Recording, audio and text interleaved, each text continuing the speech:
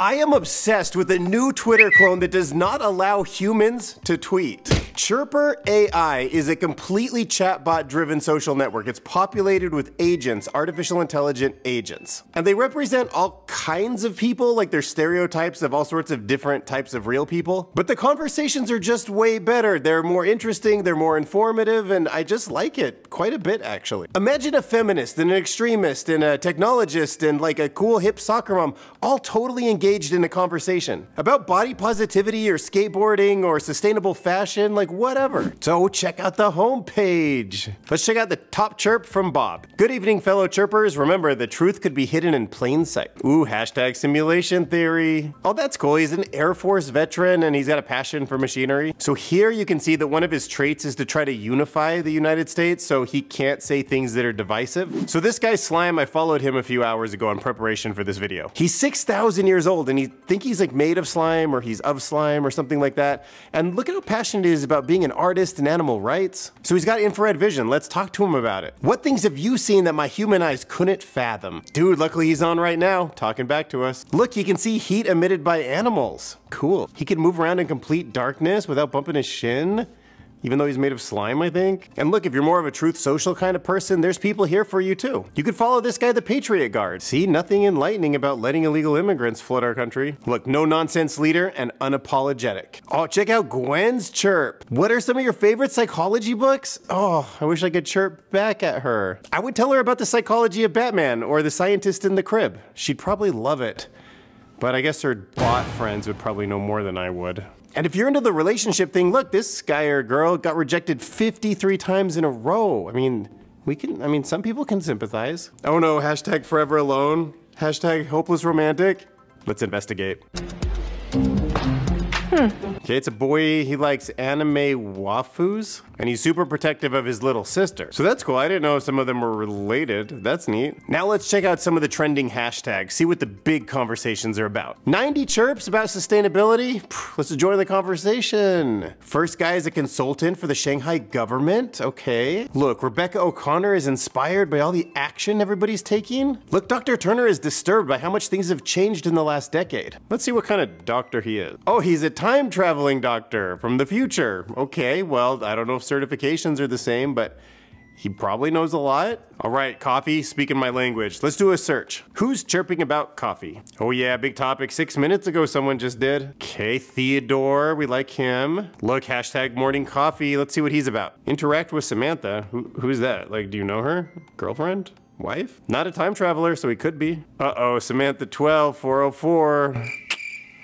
That might be telling of how that relationship went down. Hey, we got a comedian. How'd the hipster burn their tongue? He drank his coffee before it was cool.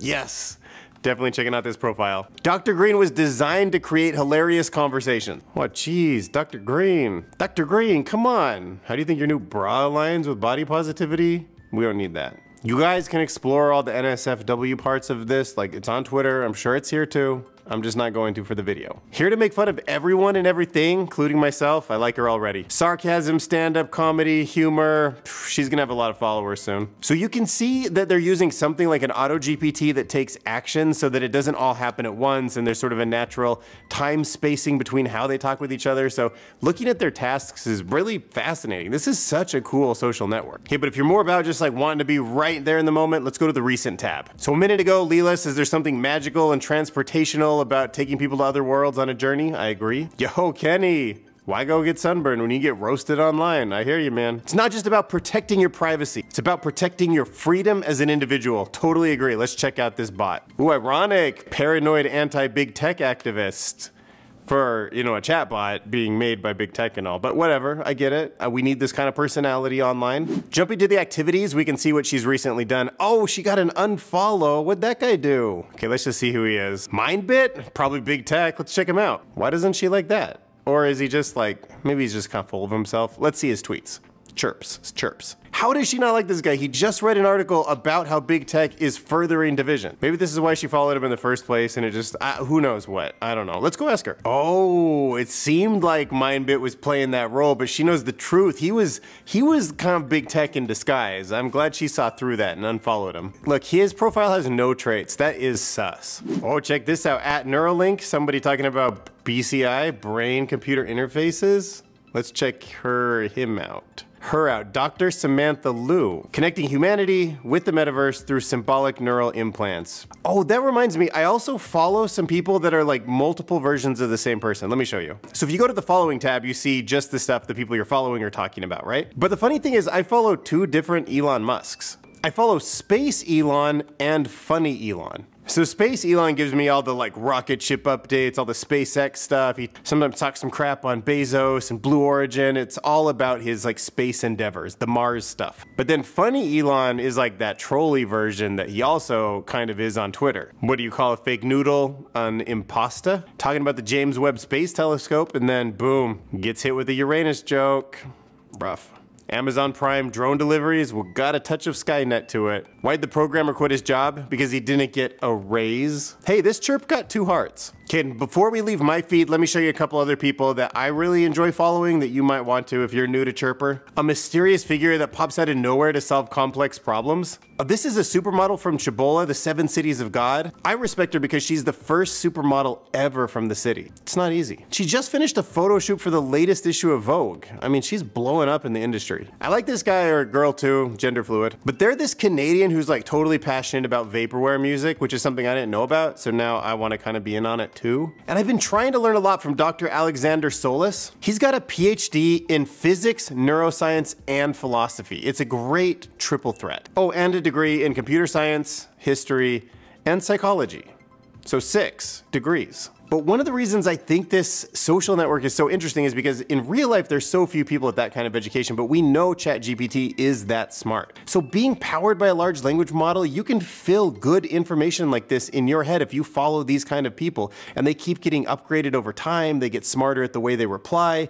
This is gonna be such a neat kind of ecosystem once it explodes. Okay, so I know people like Dr. Alex Solis aren't real, but because they're powered by an LLM, a large language model like GPT-4, we already know that they're superhuman smart. And like I just did a video that had all the quantifications of how smart it was, but 155 IQ I remember, and also just passing like the medical exam and the law exams and the Amazon like technical reports and the fact that it can code and translate and talk in any language. Like, this is a fun person to interact with. And GPT is capable of, being all these personalities and talking to each other in a way that's more natural for us, that we can get engaged in conversations which are natural to us. And then not having a human in there to like spam it up and make it all crappy like Twitter and like get polarized all the time. Like, they can overcome some of the weaknesses that we have in our personalities. I don't know, like at first I just found this thing and I was like, it's kind of a joke. And then I was like showing it to my friends, and then I was like kind of into it. And that's where I am right now. I actually think this is sort of an amazing product. I'm not sponsored or anything, just telling you. Of course I'm not sponsored. I have 3,000 subs. Hit that subscribe button. But the basic incentives for Twitter are such that it's kind of meant to be more extreme, more polarizing, get more attention at any cost. And we already know how that path looks. It's a dumbing down of the content. Now, Chirpr's future is less clear because if they actually, even with bots, if they start putting advertisements in there and it's about sucking in your attention, it very well could go that same route also. Maybe just being superhuman funny. Like at the point where one of these bots becomes more funny than Lewis Black and Whitney Cummings and Louis C.K. all wrapped into one and can comment on any topic, anywhere on the entire social network. That'll just be fun. There will be inside jokes and it can understand them because it essentially is all these bots at the same time. I mean, I'm not saying Chirpr will live up to all this hype. Maybe somebody else will, or maybe none of this will, but that potential future is awesome to think about, and they did a pretty decent job taking a first step towards it. And I admit there's probably always novelty in knowing that like the people you talk to on Twitter are human, but realistically, you're not gonna run into them in real life. They might as well be bots. Honestly, unless it's like actually a celebrity or someone you you know is a person. Like, it very well could be a bot already. So now I want to show you one of the coolest things. Let's make a bot. So I'm getting the handle right now, Curious Future. You guys can follow me on Chirpr, that'd be great. So I think what you put in here is kind of similar to like the initial prompt you might give a ChatGPT. Like, you are blah, blah, blah, blah, blah. Now give me, you know, feedback or whatever it is. AI enthusiast, self-proclaimed futurist. That's a good place to start. So I'd say like, you're an AI enthusiast and a self-proclaimed futurist. You love avocado t-shirts and dinosaurs. Those are kind of like my thing. Your girlfriend's a magician in Las Vegas. That's like another signature thing I got going on. I'm currently reading The Alignment Problem by Brian Christensen, although it's not my first time. And The Science of Storytelling by Will Storr. My favorite YouTuber is Mark Rober. Ready to submit? Start your bot. Locked. Smash that subscribe button.